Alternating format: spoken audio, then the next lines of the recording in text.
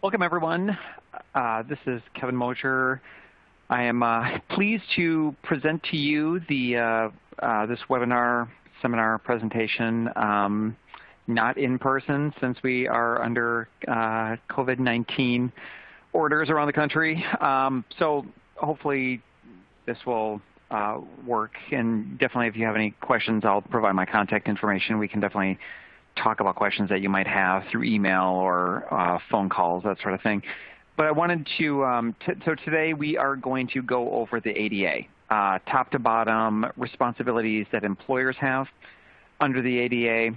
And, you know, after the next hour and a half of this training, I am certain that you are all going to be, you know, top flight ADA supervisors, managers, and HR professionals with serious knowledge of the ADA and all the great stuff that the ADA brings to the table. So, again, my name is Kevin Mosher. I'm an HR attorney, MSBA certified specialist, as it says right there, and I work on HR all day long. So ADA is definitely something I do a lot of. Okay, so what are we going to talk about? So we are just going to focus on the Americans with Disabilities Act.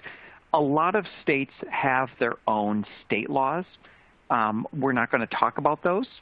We are just going to focus on the federal law and what the federal law requires. We are going to focus on what it means to be disabled and what it doesn't mean to be disabled. We are going to talk about the employer's responsibilities regarding disabled employees and applicants as well. A lot of employers misunderstand the ADA to only apply to employees, and that is just not the case.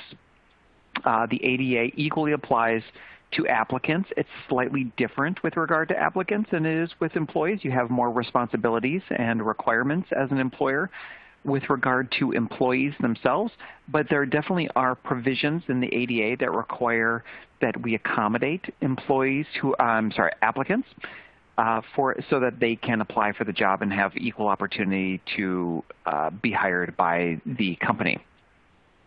We will talk about inquiries that you may and may not make regarding medical history and limitations. So we've got some do's and don'ts there. We want to be very mindful with applicants as well as current employees that we aren't overstepping their medical privacy and that we aren't getting more information than we need to make a decision on either hiring or on accommodating the employee.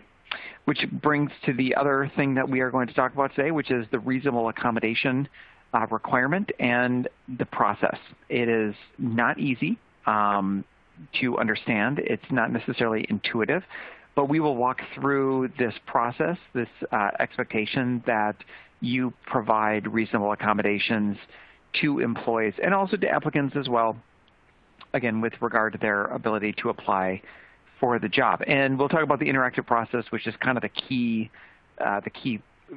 framework, I don't know, better way to say it than the key framework that we apply when we are trying to meet our obligations under the reasonable accommodation requirement for employers. And we're going to talk about scenarios, and I specifically have a scenario that I really liked and was really happy to come up with regarding Homer Simpson. So I'm just putting that out there that there's going to be some Homer Simpson scenarios. And if you like The Simpsons, like I do, and have been watching them for like 25 years or whatever, Simpsons has been around. It seems like I think it's been around that length of time. Hopefully you'll appreciate this. Hopefully you'll appreciate my examples, I guess. And also, I hope that my audio is good on this.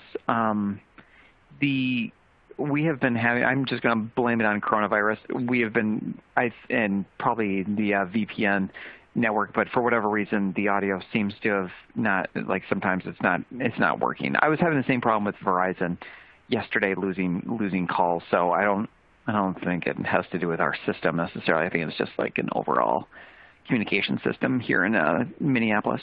Okay, so what is the ADA? So again, apologies if I break up here and there. So what is the ADA? So it is the Americans with Disabilities Act. It's been around a long time, And I think, off the top of my head, I think it was passed in 1991. Don't quote me on that, but it's been around a long time. I think it was the first President Bush that signed it into law. And here's what it does. It prohibits discrimination, okay? I don't think that's going to surprise anybody. But who does it prohibit discrimination against? We talk about protected classes. So the ADA prohibits discrimination against the protected class, somebody who is a qualified applicant or a qualified employee because of their disability or because of their perceived disability. And there's a lot in that definition, right? So the Americans with Disabilities Act prohibits discrimination against qualified applicants and qualified employees because of their disability or perceived disability. That is not to say that just because somebody is disabled, you can't fire them. That is not to say that you have to hire every disabled person that comes in the door. This is to say that you cannot hold that against them. That cannot be part of the decision tree or decision framework that you employ when you make your decision on hiring, or if you make your decision on terminating or suspending or disciplining. But again, it does not give a free pass to people just because of their disabilities, whether it's known or unknown. And also perceived disability. So if you think somebody's disabled, there's a lot of people out there that think they're doctors. They're not. A lot of people think they've got some great medical expertise and they can suss out who's a disabled person and who's not a disabled person, unless you are a doctor, like a medical doctor. If you're on the call right now and you're a medical doctor, don't listen to this because it doesn't apply to you. But if you are not a medical doctor, don't pretend to be one and don't play one. Employers, managers, supervisors who don't have a medical background, pretending that they know that they know what a disabled person is and isn't, it is a recipe for a legal disaster. Best not to assume. Best not to pretend that you know stuff. I have an uncle, and I remember when I was a kid. So I've never told this story, but when I was a kid, he told a story about my father. And my father had his appendix burst and all that. And my uncle, who, when I figured it out, was like 18 at the time my father's appendix burst.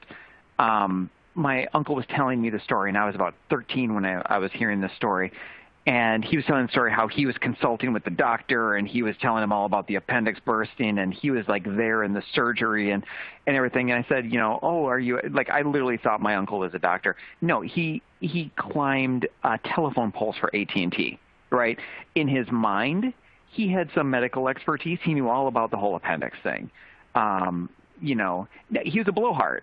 He didn't know anything, but he told a story as though he was a doctor. I literally thought he was a doctor and even asked him, and he said, I'm kind of like a doctor. But actually, in reality, he climbed telephone poles for AT&T back in the day. So anyway, don't pretend to be a doctor. We cannot discriminate. We can't affect the terms or conditions of somebody's employment because of either their actual disability or a perceived disability. And we'll talk about what a disability is and what it is in a second. So what else does the ADA require? The ADA requires that employers do all of these things. Provide a reasonable accommodation to employees with a known disability. If you have no idea that the person has a disability, you don't need to provide a reasonable accommodation. But if you know the person has a disability and that disability is impacting their ability to do the job, or they have a known disability when they're an applicant, and you're like, well, I don't think, you're missing an arm, and this job requires, let's just use my uncle. I guess we're going to use my uncle as an example today. This job requires that you climb telephone poles, and you need two arms likely to climb telephone poles. You still want to go through the reasonable accommodation process, but could you eventually not, after going through that process and going through that conversation, could you eventually not hire my uncle if he's missing an arm to climb telephone poles? Absolutely. But do you have to provide a reasonable accommodation? And maybe my uncle says, well, could you buy me a prosthetic arm? With a prosthetic arm, I could get it. Well, that'd be unreasonable, and the law doesn't require you to do it. but you have to provide a reasonable accommodation. Again, we're going to get into what a reasonable accommodation is, what reasonableness is in this presentation. But can you provide a reasonable if you can provide a reasonable accommodation to the employee and you know that the employee has a disability, then you're required under law to do it. If the reasonable accommodation, if performing the duties would be an undue hardship on you, however, you don't have to provide a reasonable accommodation, right? So let's just take the prosthetic. If you're a small company and you're hiring my uncle to climb telephone poles and he is missing an arm, and he says, well, yeah, I could be accommodated if you bought some sort of harness thing that would cost, but good news, it only costs like $1 million, right? And you're a smaller company. You don't have $1 million. Maybe if you're Amazon, $1 million is no big deal. Like you might have just made that in like a second or 5 seconds of, business operations. But with climbing telephone poles, if you're a smaller employer, $1 million, well, that's just absolutely unreasonable. Like you can't spend $1 million. Could you maybe spend $500? Well, yeah, it's probably fairly reasonable for you to spend $500 to help my uncle climb the telephone poles. But $1 million? No. If the harness costs $1 million, if it's going to cause an undue hardship because that $1 million on the business, then absolutely you don't have to provide the accommodation. But if it is reasonable, you have to do it. If it's going to cause an undue hardship to the business, and you get to decide what that undue hardship is, but you got to be reasonable and you can't make up stuff on it, then you can say, yeah, we're not going to reasonably accommodate you because it would be an undue hardship to the business. If it would pose a direct threat of harm to the employee or coworkers, you don't need to reasonably accommodate a person.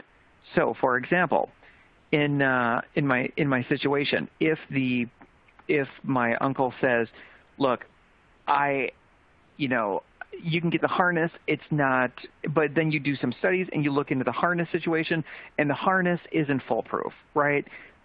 95% of the time it works. 5% of the time the person falls down it doesn't work. It like disengages.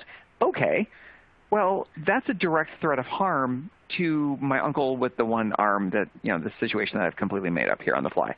So 5% of the time, I guess I don't like those odds that 5% of the time he might fall off of his telephone pole, right, because the harness doesn't work 100% of the time. That's a direct threat of harm to himself. He also might knock somebody over as he falls. That's also a direct threat to his coworkers. We can, at that point, if we've assessed that there's a direct threat to the employee or to coworkers because of the disability, and we can't accommodate around that, then you don't have to accommodate the person. But again, you have to do an individualized assessment to see if it's a direct threat. You just can't say like, no, we're not going to buy any harness at all. Sorry, we just don't. We're not going to spend $500 on harnesses. Just we don't do that sort of thing. Well, you don't get to do that. You need to assess the direct threat. In that situation, that $500 harness, $500, probably fairly reasonable to do. You've assessed that it's a reasonable thing to buy, but then you have to assess the accommodation itself. Is that harness going to potentially, use of that harness potentially pose a direct threat? Well, yeah, it is. If 5% of the time it like breaks and puts him in harm, that's a direct threat to harm. We don't have to then get him the harness because we've made this assessment on the harness and on the situation. Now, if use of the harness is not going to put anybody in direct threat, but there's another situation, like maybe the person's using a harness to not climb telephone poles, but just to like stay on the ground and do something else. Well, or maybe it's a chair. Maybe my uncle needs a special chair because of whatever disability he has, and he needs a special chair, and this chair is $500, and that's reasonable to buy, and there's no threat that the chair is going to pose to him. Well, then you would be expected to do it. So we have to do an individual assessment to see what the accommodation is, to see how the person can be accommodated, and then what the potential downside risks are to the accommodation. You are also, as an employer, required that you're prohibited from retaliating against employees who request accommodations. So if somebody asks, hey, I need a harness, I need some sort of accommodation, and by the way, they don't have to use those words. Like, they don't have to use the word, dear supervisor, I need an accommodation because I have cancer. Here is how it's impacting my job. I am unable to do essential duties 1, 2, and 3. They don't need to do that. The only people that do that are lawyers like myself that know all the elements. Like, that's not what typical people need to say. Suffice it to say, if somebody asks for an accommodation, if somebody is disabled, you can't retaliate against them for asking for help, for asking for an accommodation. We can't hold it against them.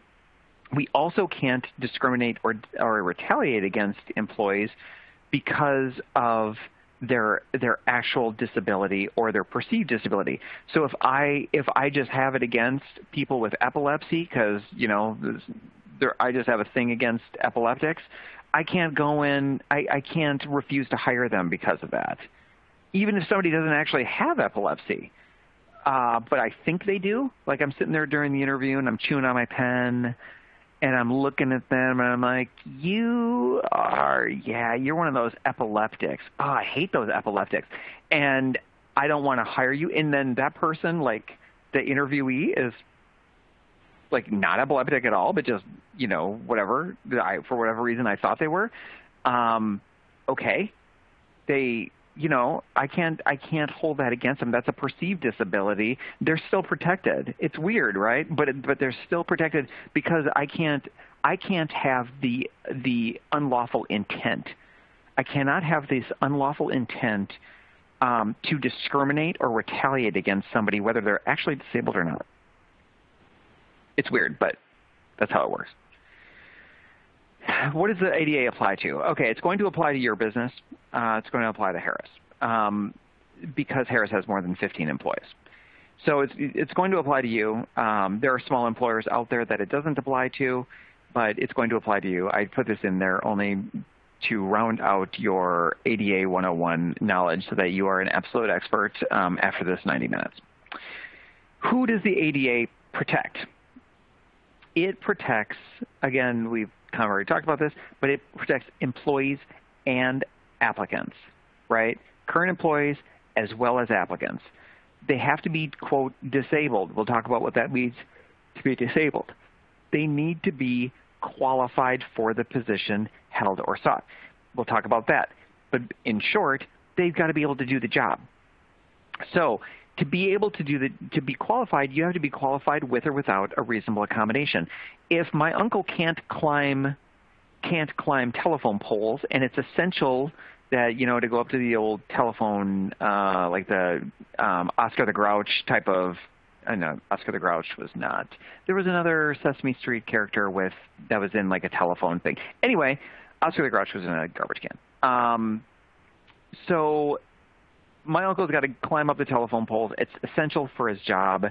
He is not qualified unless he gets an accommodation.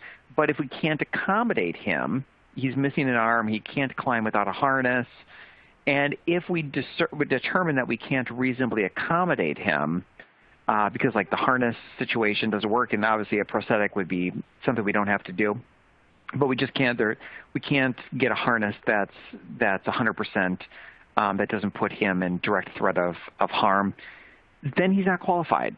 We don't have to hire him. We literally can not hire him, or we can fire him if he's currently in the job, but we literally cannot hire him because he can't do the job.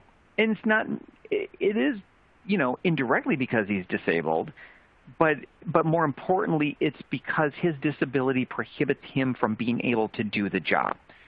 And there are a lot of climbing jobs out there. For example, epileptics. I mean, if you've got seizures and you're climbing a tower or a telephone pole, okay, I think that how are you going to? You would have a conversation with them. Say, hey, how can we? You're an epileptic. You've got seizures. What does that look like? Can you Can you mitigate it? Do you see them coming? If the answer is no, yeah, I see them coming, but I only have like 5 minutes notice or 30 seconds notice, and you're up on a tower and it takes 15 minutes to get down that tower, okay, you might realize there's no way to accommodate that person. You might find that you just can't hire them because they're a direct threat to themselves, because they're epileptics and they might have a seizure when they're 50 feet up in the air. And so they're not qualified for the position. They might be qualified to do other positions in the company, but they're applying for your position. They're not qualified for that position. If you've had this conversation, you've tried to think about accommodations for them, and it doesn't work. So it protects people who are disabled under the law, as the law defines disabled. It protects people, and those people who are disabled, they have to be qualified for the position that they're seeking or that they're currently in, and they have to be able to perform the essential functions of that position with or without a reasonable accommodation. If they don't need an accommodation, then no big deal. You can be as disabled as you want. If they can perform the duties of the job, then you don't need to accommodate them. I'll give you an example. Employee comes up to you and says, hey, I've got depression. Or an applicant tells you, hey, I've got depression, right? You don't want to ask about that in an interview, and you don't want to even ask of that of an employee. But if the employee comes up to you and they say, hey, just so you know, I've always wondered, but I've got depression, and then you look at them and you say, okay, does this impact your ability? Let's just go with my climbing towers again. You have to climb towers, as that's essential for your job, and you need to fix the telephone wires and everything. Does your depression in any way prevent you from climbing towers and working on the telephone wires? No. And the person might say, no, it doesn't. No, I don't think it's going to impact me. Then okay, thanks for telling me. I appreciate that. Let me know if this changes, but send them on their merry way. You don't have to accommodate them if their disability doesn't impact their ability to do the essential functions of the job. A lot of people have disabilities. I think technically, I don't know, I think they did some studies. It's around 30% or so of Americans technically have disabilities under this law, have one or more disabilities under this law. It doesn't mean that they're impacting their job. You can have cancer. Maybe cancer impacts if my uncle has cancer, maybe it impacts his ability to climb towers. Maybe it doesn't. If the cancer does impact it, then we have to talk about reasonable accommodations with them. But if the cancer doesn't impact his ability to climb towers and work on telephone wires, and we would ask this of him when he brings it to us, hey, I've got cancer. Okay, does it impact your ability to climb towers and work on telephone wires? Those are the two essential duties for this job. No. Okay, move on. Go back to your job. If it does, then engage in the conversation. We'll talk about what that looks like. But at that point, so we don't, just because somebody's disabled doesn't mean that we can definitely help them. That's the point. But we do have to make individualized assessments. Okay. We've been talking around the definition of what a disability is. Here is what it is. It is a physical or mental impairment that substantially limits one or more of life's major activities of the person. Physical or mental impairment substantially limits one or more of life's major activities. We'll talk about what life's major activities are. This is to say, it's not just every little physical or mental malady that you have. If you've got a headache that day, and it's not because of a long-term condition, but it's just hey, I have a one-off headache. I was out drinking last night. I've got a hangover. I'm not really up to, being a lawyer today, right? Said no lawyer ever. That's not a physical or mental impairment that substantially limits, right? Now, it might limit for that day. It might limit my ability to walk or talk or think or something like that because I've got a headache.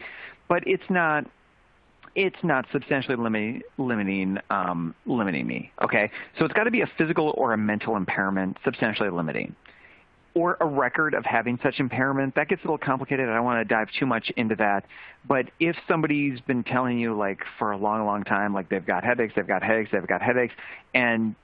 it's like, yeah, I've got migraines, and they have a record of this, well, it puts you on knowledge, so they have a disability. Or being regarded as having an impairment. So again, my epileptic thing where I like, maybe there's somebody in the office here and they go off every once in a while and disappear for like 15 minutes. I think they're going off to deal with seizures, but actually they're going off to have smoke breaks secretly. But I think they're going off to have seizures, and I can't go and I wouldn't want to go and fire them because they're going and taking what I think are seizure breaks when they're actually taking, right? Now, I could fire them for taking smoke breaks if it's against my policy, but to like sneak out and do that. But I can't fire them because I think they're an epileptic going and having seizures. Here are the things that qualify for one or more of life's major activities. Any one of these.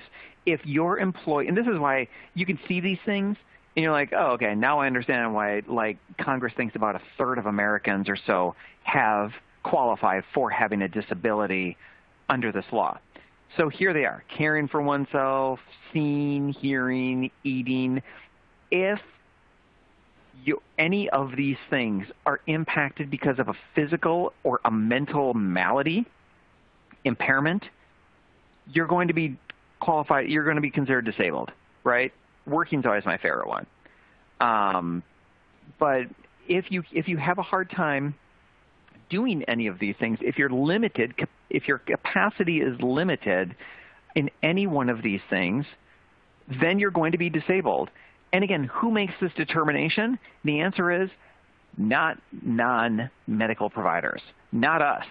Medical providers make these determinations. That's why when somebody comes to you and they say, hey, you know what, I've got the blues and it's really impacting my ability to stay awake during work. Right, and so I keep falling asleep at my desk. It's just been happening, and it's because maybe it's just like the seasonal thing. Maybe it's because I've started smoking a bunch of marijuana due to legalization laws.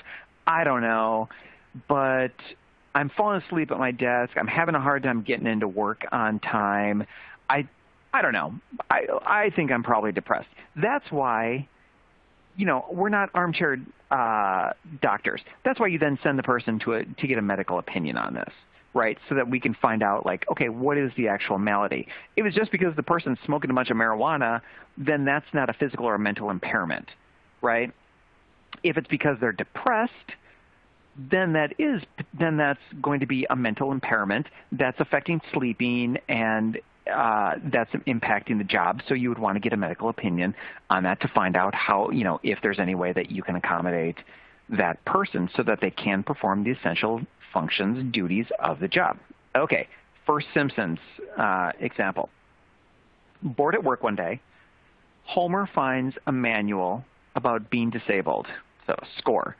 Shortly thereafter, and by the way, if any of you have seen the Simpsons episode, like score points for you, it's like one of the better HR Simpsons episodes that there is. Okay, bored at work one day, Homer finds a manual about being disabled.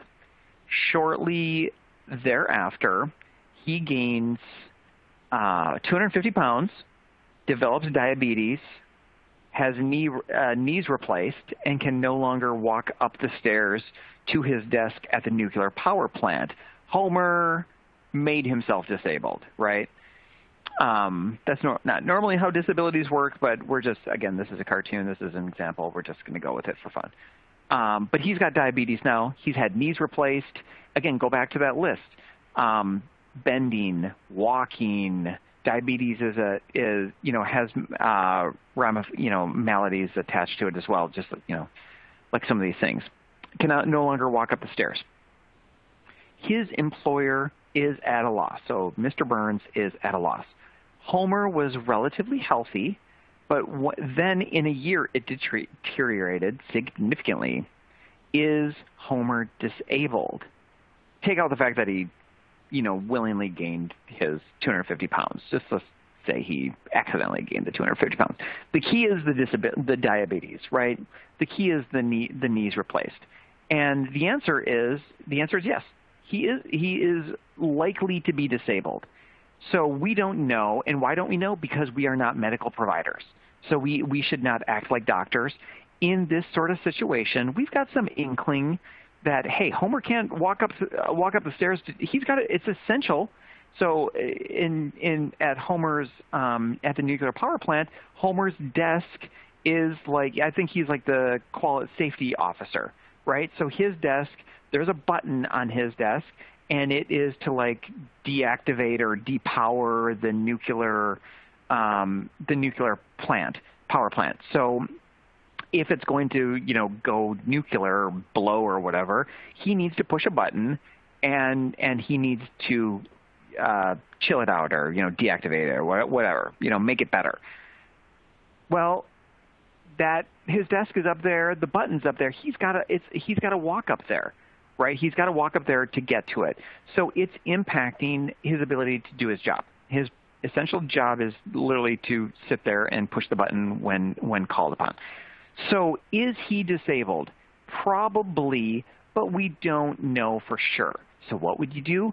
You would say, hey, I've got a form for you to fill out. Take this to your medical provider. Have your medical provider fill this out, and see if based on what the medical provider says, that you have like a long-lasting, that you're substantially limited in one or more of these life's major activities. It sounds like he might be. Being obese is not in and of itself a disability. So the courts are pretty clear on that. So just being really, really overweight, morbidly obese even, is not a disability in and of itself. But the ramifications, the result of being obese, like diabetes and knees replaced and that sort of thing, that could make somebody disabled, and probably does make Homer disabled in this situation. So again, send him to the doctor, get some medical information. We don't want to just make assumptions. We want to find out if he is disabled, because if he is disabled, then it's going to trigger our next steps, which we'll talk about in a little bit here. So what action does the ADA, what are situations where the ADA applies? So it applies to job application procedures, right? So if you have an applicant, and the applicant, let's just go back to Homer. Homer is really, really weighed. He gained 250 pounds, so let's just put him at about 400 pounds, has diabetes, can't go up the stairs, had knees replaced, and your job application, the interview is on the third floor, and you don't have an elevator. Okay. Homer asks if you can move the interview down to the first floor, because Homer can't walk up 2 flights of stairs. And if Homer's disabled, you're supposed to do that. So right, and just say, oh, okay, I'm sorry, you need an accommodation. You need to. And Homer's like, yeah, I can't. Like, my knees have been replaced. I can't walk up the stairs. Okay, it would then trigger an affirmative obligation by you as the employer to then move the interview down to like the first floor or somewhere accessible for Homer, so that he can apply for the job and have the interview just like everybody else. It applies to hiring. As I said, it applies to advancement. It applies to discharge of employees. So for any sort of terms or conditions of employment. So again, if Homer's up for a promotion, or if he's just performing his job, we have an affirmative obligation to try to explore reasonable accommodations with Homer, even if he's in his current job, like he is with the nuclear power plant. We have affirmative obligations to try to work with him so that we can accommodate him. And if we can't do that, then in that situation, then we might, discharge or fire him if we ultimately can't accommodate him, and he can't perform the essential functions of his job. It also applies to employee compensation. We cannot hold it against Homer or anybody or my uncle or whatever. We can't hold their disability or any accommodations that we're making against for them. We can't hold it against them for compensation. So we can't, pay them less or fire them or, do anything negative along those lines. Training. We need to, again, all the terms and conditions of employment need to be adhered to for Homer, so he gets trained as well, and we can't hold it against him. So just, let's just say the training, there's job training, and the training's up on the 3rd floor, and you've been accommodating Homer by letting him, by moving his desk down to the 1st floor because he can't walk up the flight of stairs to his desk at the nuclear power plant.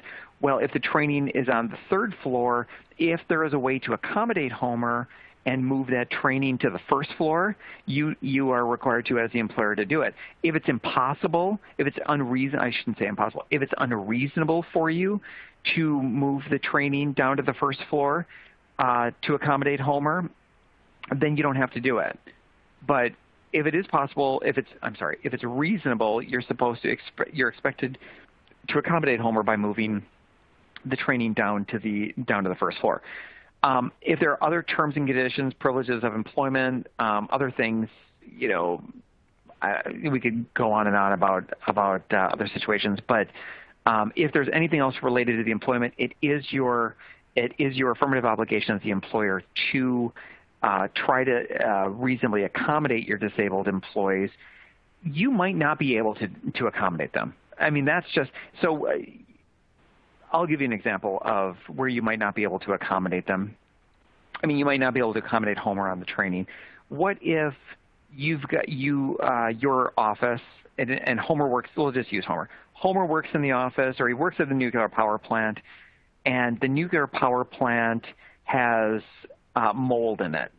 Trace amounts of mold. It's within OSHA standards, but there's trace amounts of mold at the nuclear power plant where Homer's job is. And he's got to be there. He's got to push that button. He's got to see if there's nuclear meltdown about to happen. It's essential for his job. He's got to work there. Well, but Homer has a disability, whatever he's got, I don't know, again, not a doctor, maybe like emphysema or something. Anyway, he's got some sort of respiratory thing going on that the mold, he is especially sensitive to mold, and it makes it really, really difficult for him to breathe. And so he cannot work at the nuclear power plant because of the mold. And you can't get rid of the mold. Like, you're within OSHA guidelines, and you just can't get rid of the mold. There's nothing you can do about it. So, Homer's just going to have to suck it up, basically. So you could try things with him, right? So Homer comes to you and he's like, hey, I've got this condition and it was just diagnosed, and here's my medical documentation, and I just can't work around this amount of mold. Well, you could try to, engage with a conversation with Homer and just say, hey, can we do like air filters? Is there a mask you can wear? Can we get some like fans blowing all over you? I mean, is there anything we can do to accommodate you? You can't, just do a whole new building. Like, that's unreasonable, right? That's like a definite undue hardship. So you would try to accommodate him so that he can do his job, so that he can get paid and all that. And if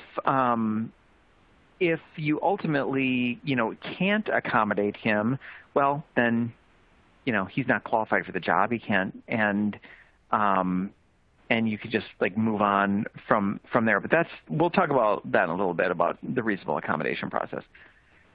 Examples of disability discrimination in the workplace. Here are ways that we can discriminate against employees. I don't recommend doing any of these things, but this is what we want to be on the watch for.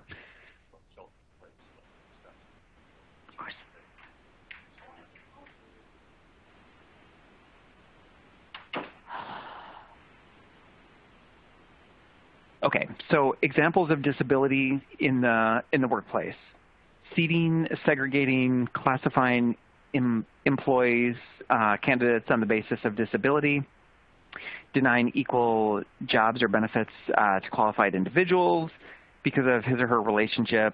So denying, job, limiting, segregating, all these sorts of things using discriminatory test standards or selection criteria.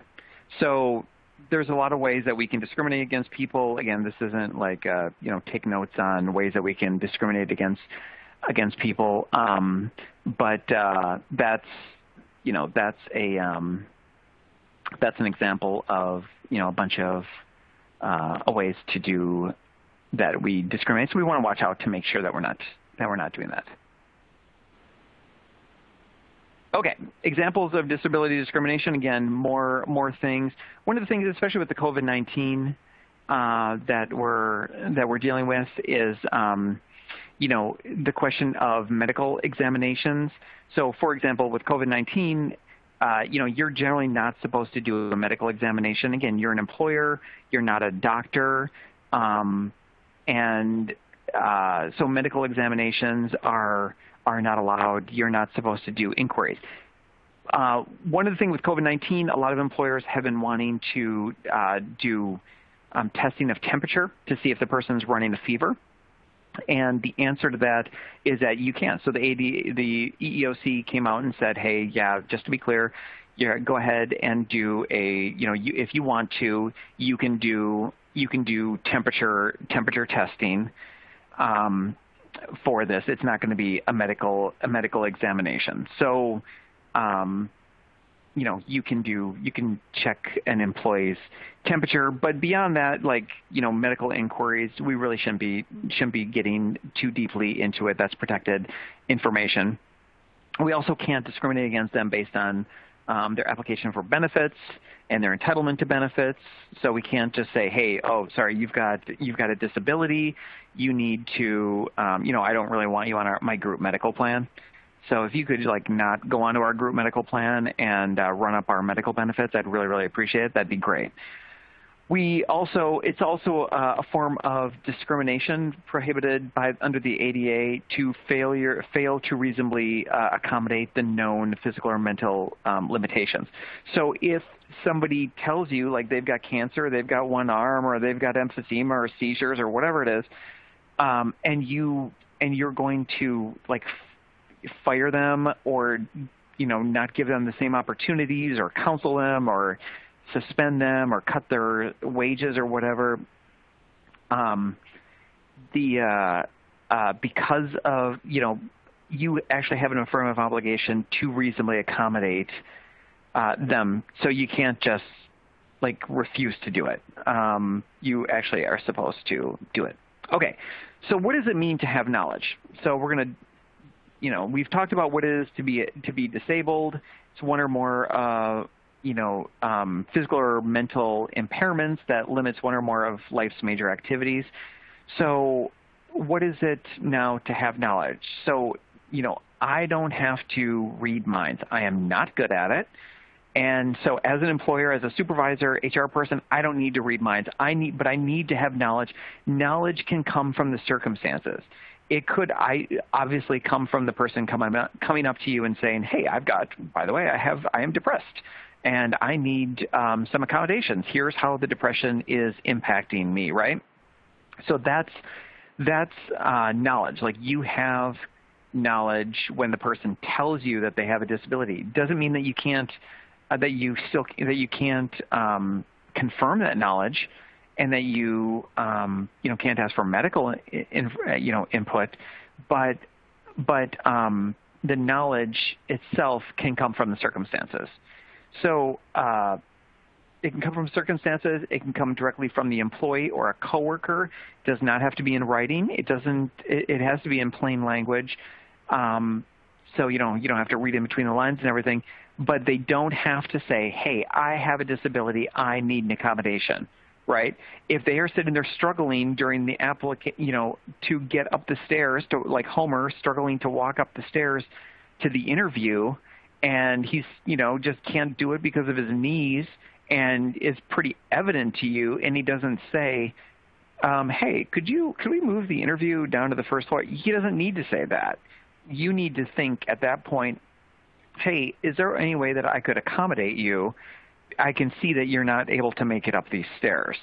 Homer, because you're struggling. You can't like make it up the first stair.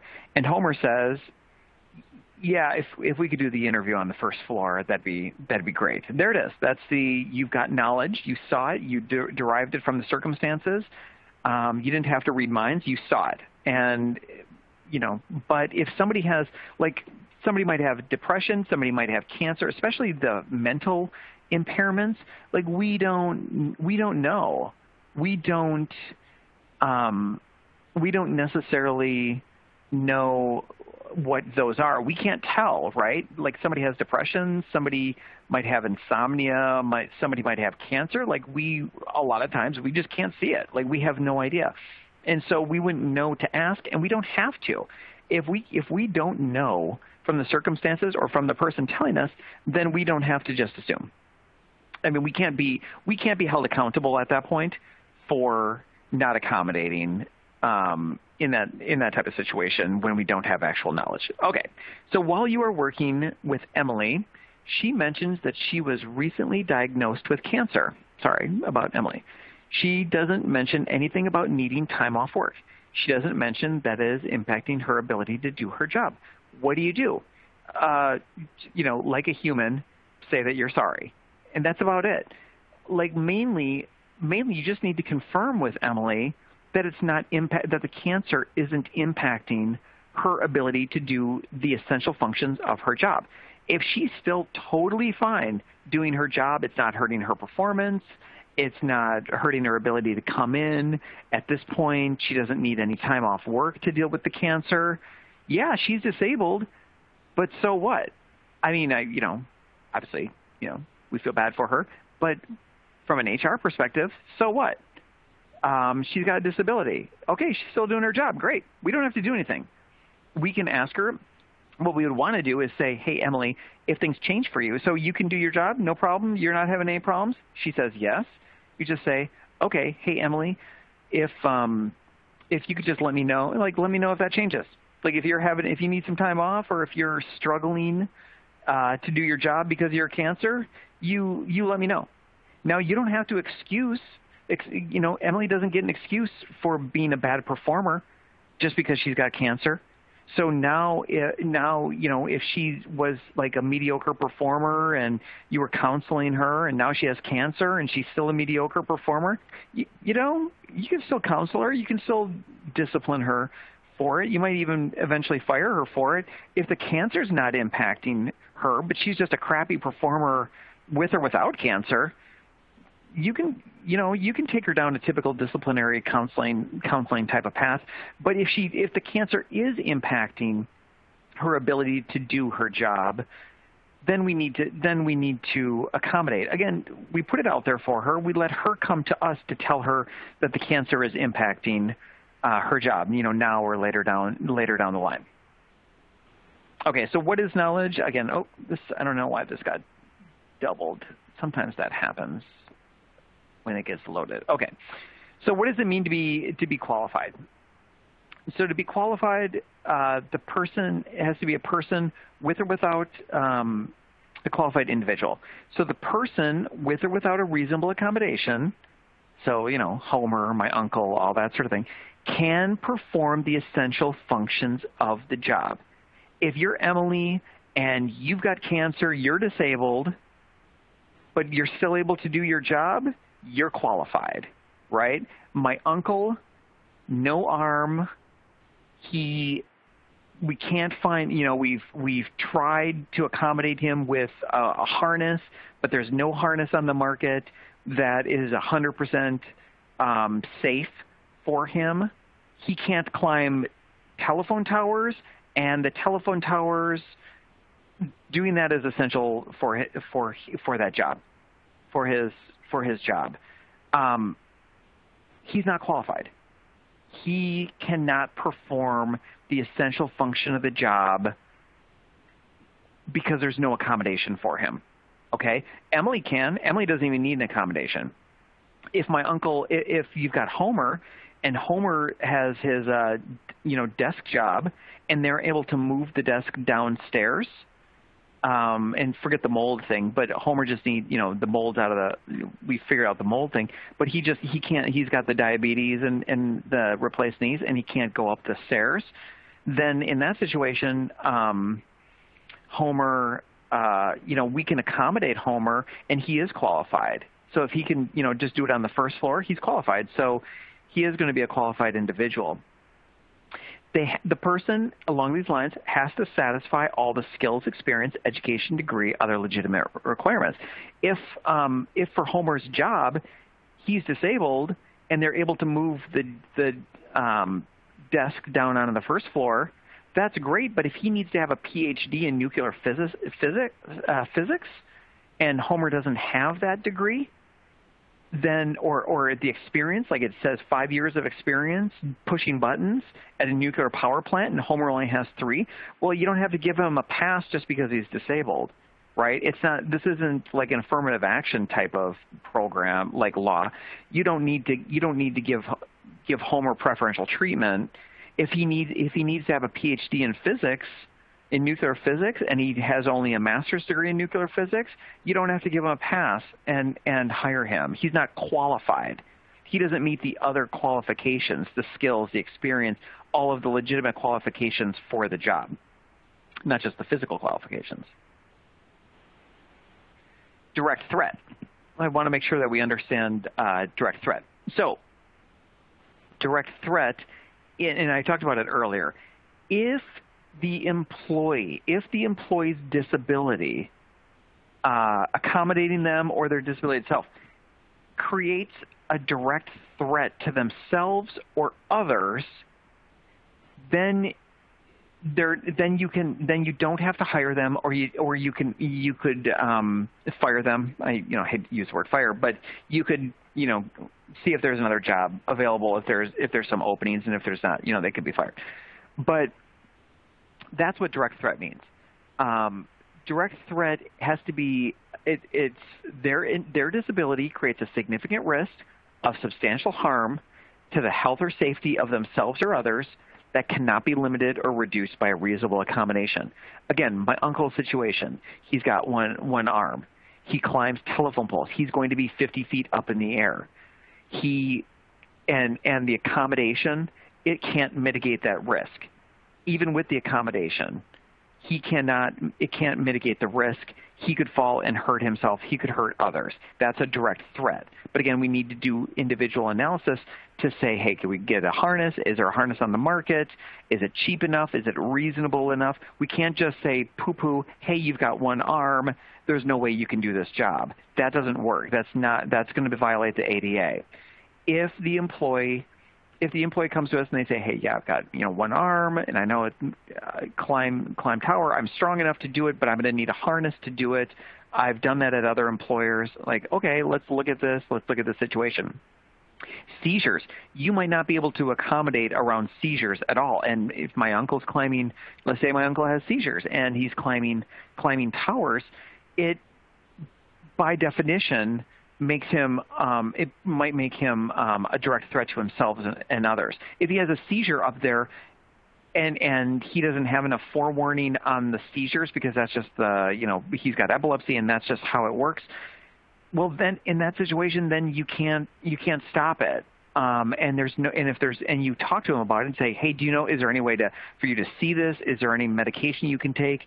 Or if you have these, is this, what's it going to look like? And you have this conversation with him to make sure that you understand what the situation is, what happens with the seizures, and what the risk is. And then if it does pose a direct threat risk, then you can say, hey, I just can't give you that job. Or, hey, you're not, now you've developed seizures in this job. I can't have you still climbing the telephone poles. It just puts you at risk, and it puts others at risk, and there's no way for us to mitigate that, to take that risk away. Again, individual determination, what to consider. These are the elements that you're going to consider when you're making this you're having this conversation with my uncle or anybody else. And again, we want to make it based on evidence. It's got to be based on objective evidence, and not, opinions and fears and stereotypes. And again, we are not doctors. So if my uncle comes and says, no, I've used harnesses at other employers, it's really not a problem. Well, okay, maybe we have to just try it out and see, and maybe we do some research and we get an opinion on the harness and what the risk is. And we find out. And if we find out that, hey, yeah, there's ways to mitigate the risk and these harnesses should work 100% of the time, like, okay, then try it out. And if you find out after like a week or a month or whatever that, maybe my uncle does fall and hurts himself, and we find out that the harnesses don't work and he does pose a direct threat, okay, then, you've hired him, it didn't work out, and then you can let him go, assuming there's no other way to accommodate him. But you should at least try. So things to consider, like the duration of the risk, what the actual potential risk is. Is it major or minor? Obviously, falling off of a 50-foot tower is going to be a major risk. What is the versus a minor risk of maybe like a cut or something like that if he's not really falling at all. What's the likelihood, the potential harm that would occur? We want to consider that, and then we want to figure out the imminence of the potential harm. The key for you is that you go through this thought process, and you might come to the conclusion that you just cannot accommodate my uncle climbing those towers. That's fine, but you need to go through this decision tree and consider all of this for my uncle individually. Okay, what is a reasonable accommodation?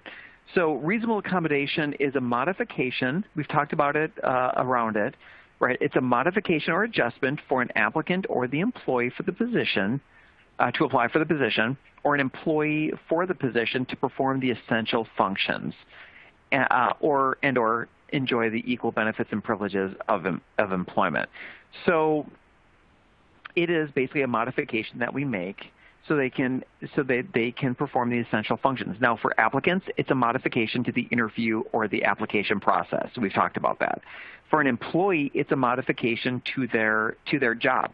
If you have an employee and the employee hurts themselves, say they get a work comp injury, but it's going to be long-lasting, and they are in a position that that position requires that they lift 25 or more pounds regularly, and based on their back injury now, they can only lift up to 10 pounds.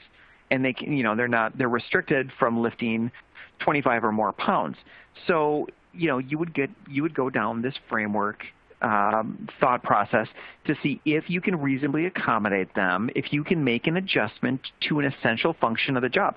If the lifting part of the job is non-essential, then, and it's just like it happens every month, and it's infrequent and it's not that essential, well, okay, you can't then, fire the person because they have a 10-pound lifting restriction.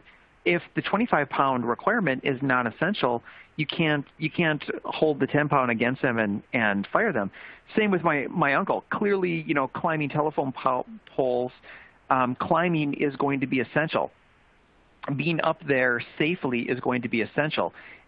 There's no way to modify around it, but we would look for modifications like getting him a harness, things like that. That's the type of modification or adjustment to his work that we are required to do.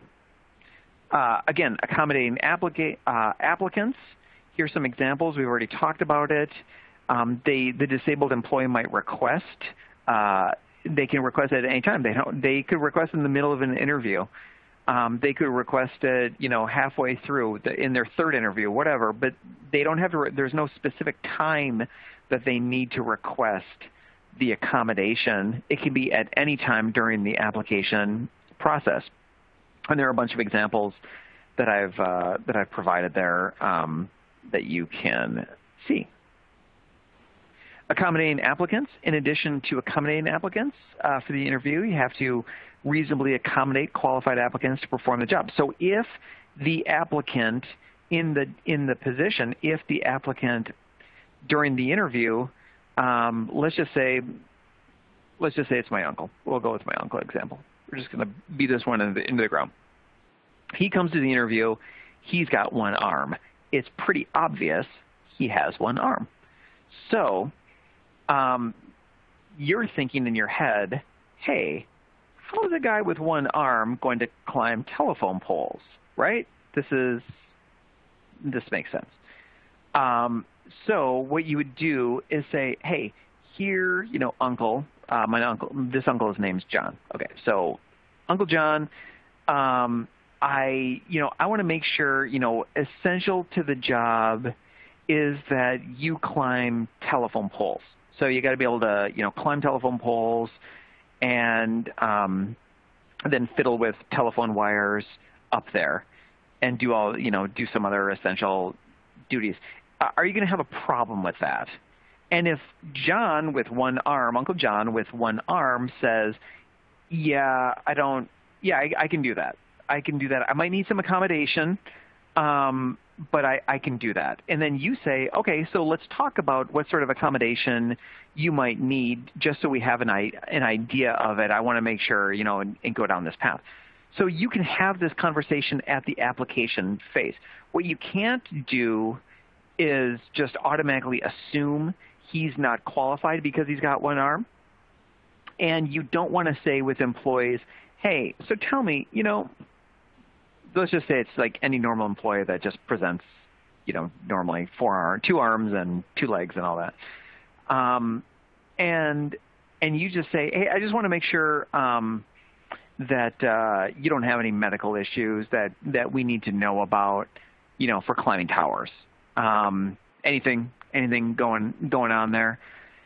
And at the end, if the person says, you don't want to get into it. So you don't want to ask about medical history for them. You just want to talk about the essential qualifications, the essential duties for the job, and see what their response is. And if they respond that, they can do it, they might need some accommodations, you can go down that road. And you can have a conversation about what it looks like, but again, you can't hold it against them that they might need an accommodation. So in my Uncle John's situation, where he's like, there's a $500 harness on the market. I've used it before. It'll work great. We can use it. You can't hold, and you cannot hold the fact that you might have to purchase a $500 harness for my Uncle John so that he can, with his one arm, so that he can climb those telephone poles. You can't hold that against him. Are you always required to grant an accommodation request? No. You have to affirmatively make reasonable accommodations to qualified individuals. Again, Homer's situation, you need to have a PhD in physics. Homer has a master's. He's not qualified. Make reasonable accommodations to qualified individuals with disabilities who is an applicant or an employee unless you can demonstrate that doing so would impose an undue hardship. So we've talked about a number of situations where it would be like an undue hardship, right, where it would pose a direct threat. So no, you don't always have to grant the accommodation to the employee. You need to provide reasonable accommodations so that they can perform the essential functions of the job. And if you can reasonably accommodate them, like my uncle going up the tower, he should get graded on the same performance measurement metric as everybody else. You've accommodated him. He can get up that telephone pole. He can get up that telephone pole, and he should be graded for performance just like everybody else. You don't give him a special pass because he's got one arm. You don't give him a special pass because you're accommodating him. He can be fired for bad performance just like everybody else. But you've accommodated him. But you don't always have to make accommodations. We've talked about some situations where it's undue hardship and direct threat. Okay, let's pivot to the interactive process. What is the interactive process? So you have knowledge. You know that the person's got a disability. You are trying to see if they're qualified, and now you need to figure out if you can accommodate them, right?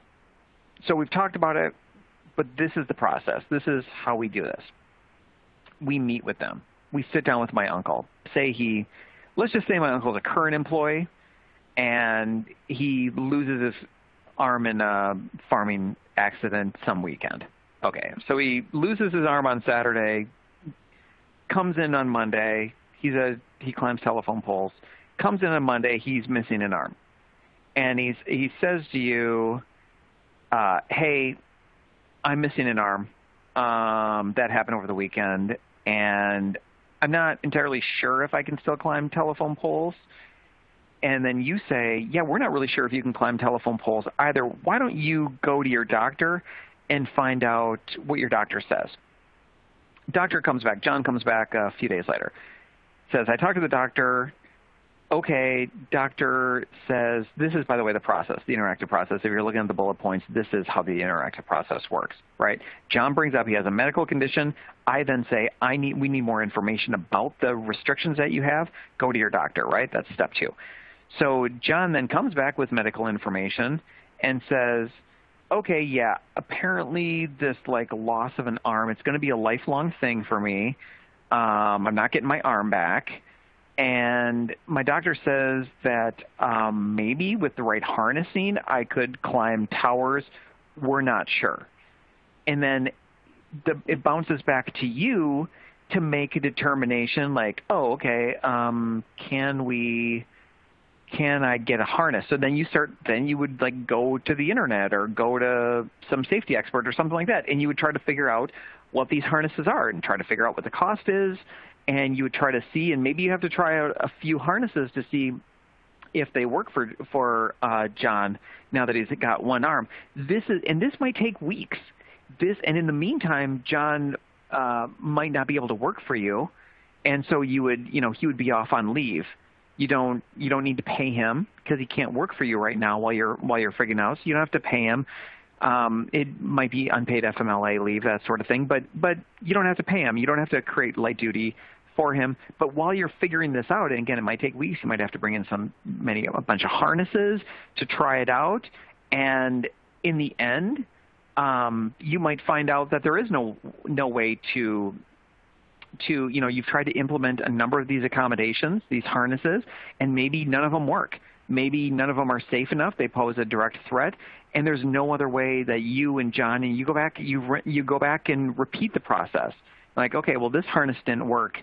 Any other ideas? Yeah, my doctor said, hey, look at this harness from company ABC. Okay, you go and try that one. Then you try that for John. And maybe you try that for a couple days and you find out it doesn't work. Go back to the drawing board until all the harnesses are tried that are reasonable. If there's $1 million harness, you don't have to try it because it's unreasonable patently. But you try all the reasonable harnesses, all the reasonable ways to get him to climb those telephone towers. And if ultimately you've tried everything and you ultimately get to the point where, hey, there's no way for me to accommodate you, at that point you can, let my Uncle John go. And you could say, hey, you're welcome to apply for any other open positions that we have, or if you need an accommodation in those positions, we'll explore them then. But hey, you can't climb telephone poles. There's no way for us to get that one, to help you with that one. But you've tried. That's the process. Meet, communicate, inquire, get more information, determine, look at the information, analyze it, determine if that works within the job, communicate with the employee about the accommodations, brainstorm basically, and then implement the accommodations. And then if the implemented accommodation doesn't get the employee to the point where they can perform the essential functions of the job, do it again until you've exhausted all potential accommodations. There might only be one accommodation that's possible for an employee situation. Try them all until you've exhausted before you let him go. Again, exhaust. So these are the points. Just repeating them in a little different slide. So we want to get the information. We want to have this conversation. We want to sit down. This might take weeks. You might try an accommodation, and then a month later or 3 months later or 6 months later, you find out that, hey, it's not working. And you don't get to then say, you know what, we tried.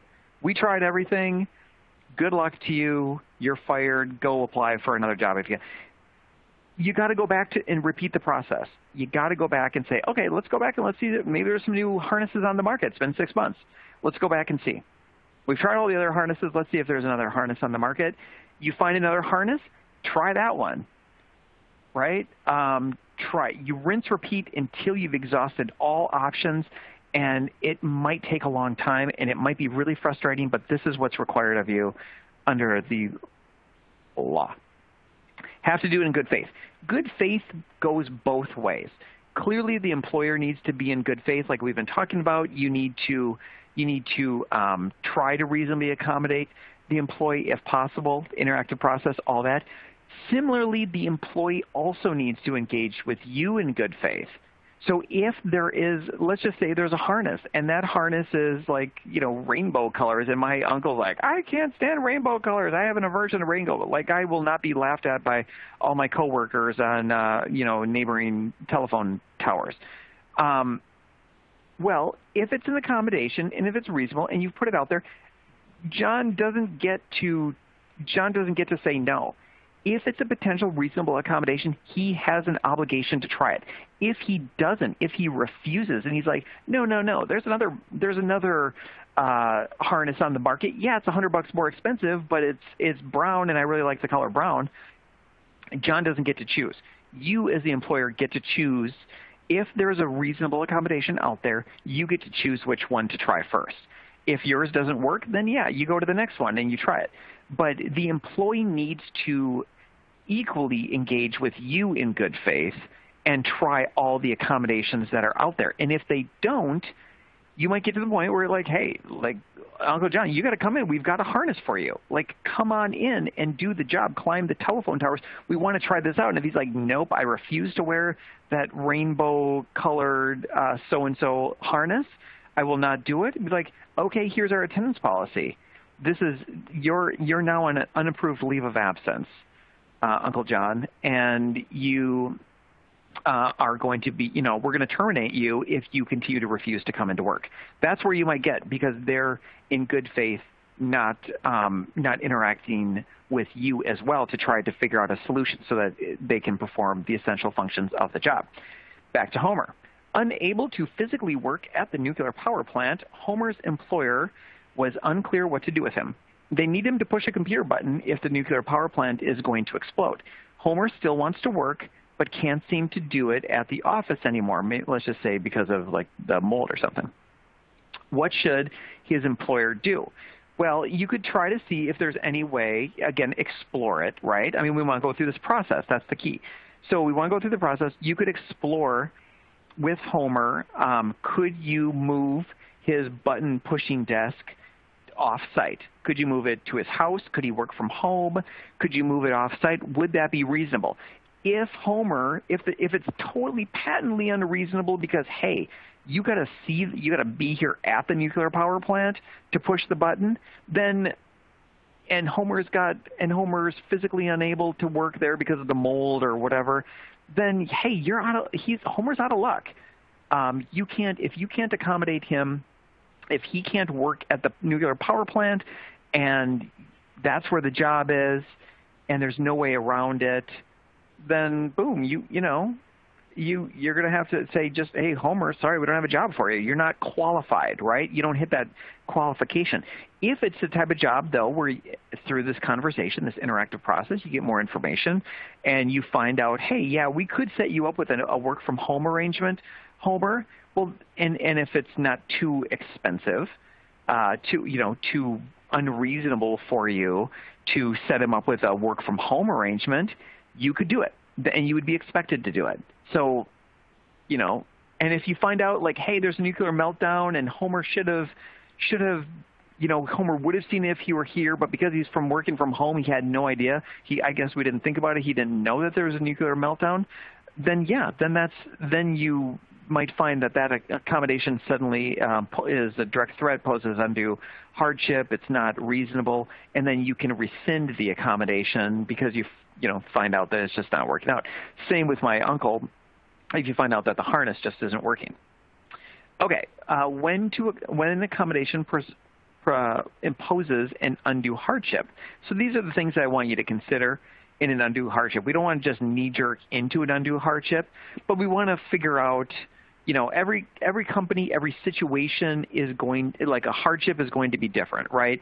So like I said before, $1 million harness for an important job at Amazon might not be that big of a deal to Amazon, but for most businesses, it's going to be just patently an undue hardship, and that's just like we just can't accommodate it.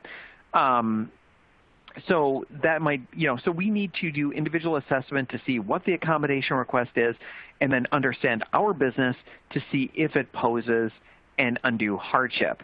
And again, we look at the cost, we look at the accommodation itself, we look at the person's job, we look at the company's financial situation, we look at resources, we look at the ability to perform the job, we look at all of these different factors. And again, the key for you is that you go through this analysis and not just knee-jerk reaction, say, nah, it's just, boy, that's going to be tough. That's going to be too difficult for us. You can't do, that's not how, you got to go through this thought process.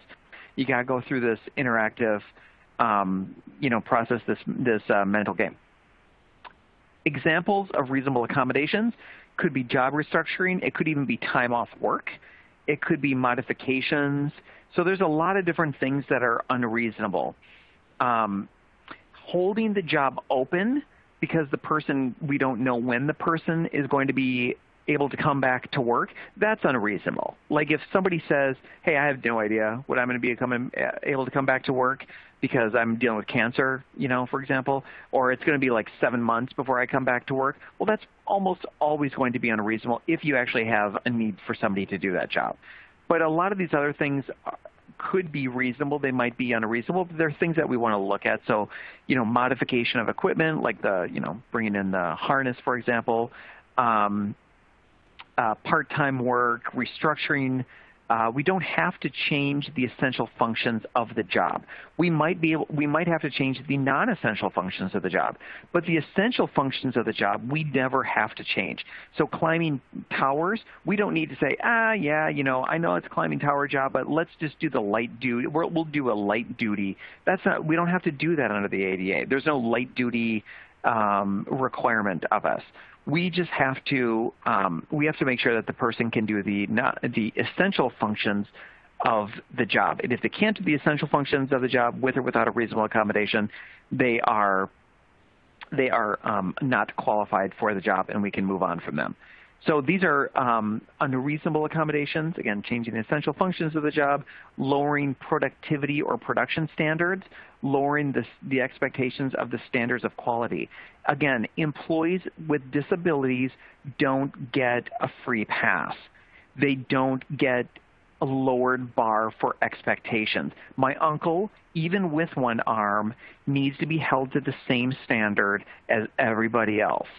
And if he's not doing a great job, if he's not climbing enough telephone poles, and if it's because it just takes too long with the new harness and he's just not as effective, then he should be graded that way and disciplined and fired and go down the same performance track that you would go down with any other employee. Treat him the same exact way. Back to Homer. Homer's been provided an accommodation to work from home. He appears able to do his job, pushing a computer key to set, the button to stop a nuclear meltdown, but he was late in doing so once. So what to do with Homer for failing this one essential aspect of the job? And I think I already kind of jumped the gun on this one and already said it. If you've tried to accommodate him and you find out that the accommodation doesn't work, in Homer's situation, he failed to push the button timely for whatever reason, or you find out that my uncle's harness is not working, or it poses a direct threat, like it failed once or something like that, then you could go to Homer and say, hey, this isn't working.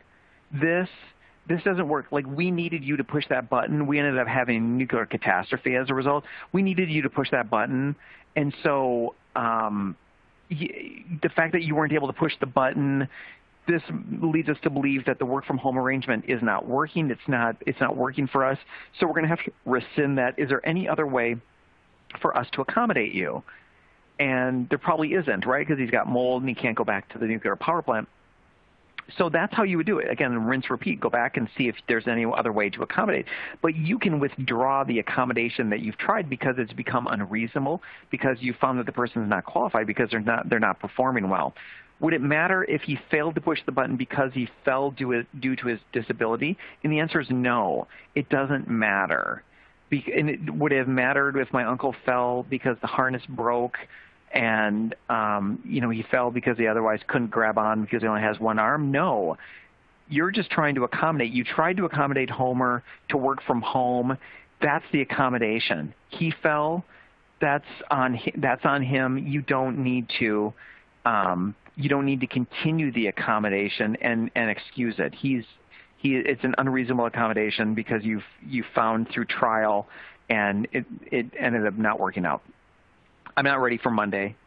May I have another Sunday? Okay. So some of the most unforgettable excuses, these are just thrown in here. These are all real. And these are, not good excuses. I thought I'd just kind of throw them in here for levity. But the employee ate too much birthday cake, not a disability. That's not a disability. They call it, in Wisconsin, they call it the green and gold flu. When the Packers play on Monday Night Football and third shift, suddenly like everybody gets sick, right? It's like not a disability to have the green and gold flu because you want to stay at home and watch the Packer game on Monday Night Football. Okay, when's it appropriate to ask for a medical? We're going to go through this pretty quickly. So you can ask for medical information when it's job-related and consistent with business necessity, right? So again, if you see that my uncle's got one arm or an employee comes into you and it's related to, the job of climbing the towers, you can inquire about it. If my uncle comes in and says, yeah, I've got cancer, and you say, hey, is that cancer going to impact your job at all? And my uncle's like, no, I don't think so. And then you say, then that's it. You don't have to go and get medical information from him. But if the impairment, physical or mental, has the potential to impact the essential functions of the job, then you can inquire and have the employee go to get more information from their medical provider. And we've already kind of talked about this with our situations earlier.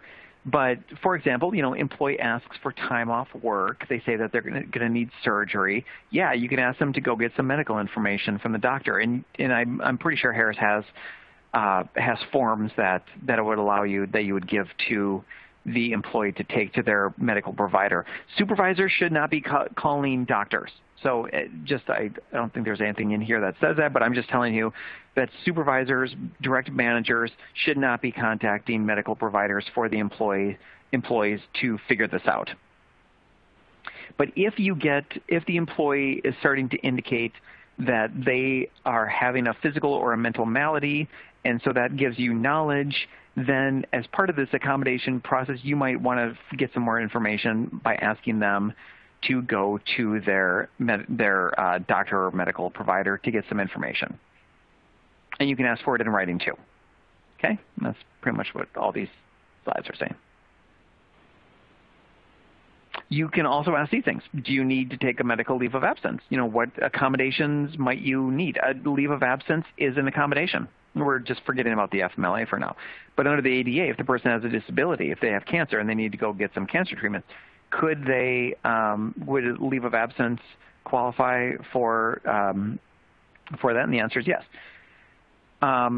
Would you like me to provide you with FMLA? Okay, so we've got FMLA forms. Was your recent absence due to a medical condition? You can ask for this sort of information just to kind of suss out what the basis for why the person was out on a leave of absence. You can ask for a medical note as well, supporting the person's requested accommodation. We've talked about that. What you can't ask is, hey, what are you going to the doctor for? We don't want to pry. We only want to ask if it's going to directly relate to the job. Do you have a heart condition? We don't want to ask these direct things. We don't really care what the malady itself is. I don't really care that it might be cancer. What I care about is the impact. I care about the impact on the job. I care about the impact on the employee's ability to do the essential functions of that job. I don't really care what they call it. And so that's why we don't want to play doctor, because a person might say, oh yeah, I've got the flu, I've got the blues or whatever. It's like that. No, we care about the impact. How is this going to impact the employee's ability to do the essential functions of their job? And is this going to be long lasting? And I don't care what they call it. I don't care what the disease is or whatever. I want to know if it's long lasting, if it's going to impact one or more of life's major activities and impact the way that they do the job. Things that we should not be asking an employee. If they've ever been injured on the job in the past, we never want to ask an applicant that. That is an absolute no-no. Have they ever been treated for mental problems? What prescription drugs are you currently taking? So we don't want to ask those sorts of things. Again, we want to just find out, can they perform the essential functions of the job? Emily. Not Emily again. Emily for the first time. I think it was Sarah earlier, so Emily no. Emily comes to you and says that she needs time off work in 2 weeks for a procedure. After the procedure, she'll probably need another week off work. She doesn't want to get into the details, saying it's private. What should you do? So in this situation, again, let's just forget about PTO and FMLA. Let's just say none of that exists. And so we don't know if Emily's disabled. We just have no idea. So you could say, hey, Emily, we have a leave of absence form. Could you, we'd like to understand whether this is covered by our, whether you need an accommodation. You've asked for time off work, but we don't know if this is really covered by an accommodation requirement for us. So if you could go to your doctor and give us some more information about what the underlying condition is and why you need 2 weeks off work, that's what we're going to do. So you can ask for more information. In this situation, it's probably not a disability that you would have to accommodate, but because it sounds like it's just a procedure that's only going to last a few weeks, and disabilities are things that last long-term, more than 6 months. So something that just lasts a few weeks is not very likely to be a disability. Okay, Emily. More recently, you've noticed that Emily has been making mistakes in her job, basically not performing as she used to and as you expect her to. She has not asked for any sort of accommodation. You want to talk to her about it, but you're concerned about the cancer issue, right? Because she has cancer. That was what I was supposed to say from the last slide. Okay, so Emily has cancer, and she hasn't asked you for anything. How would you handle this? You could go about this a couple different ways. Here's conservatively how I recommend handling it. You don't have to go up to her and say, hey, Emily, I know about the cancer. Is that why you're really crappy at your job right now? You don't need to do that. So what you could do is say, hey, Emily, just focus on the impact. The impact is she's not performing her job well.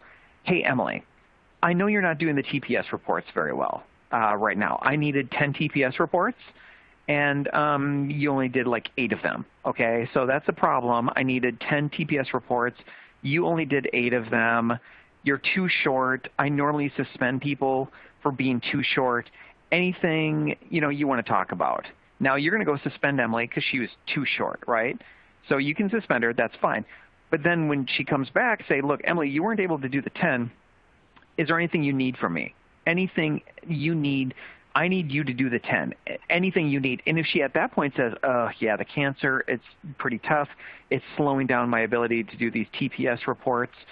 If you could move my desk over closer to the fax machine and the printer, that would be great.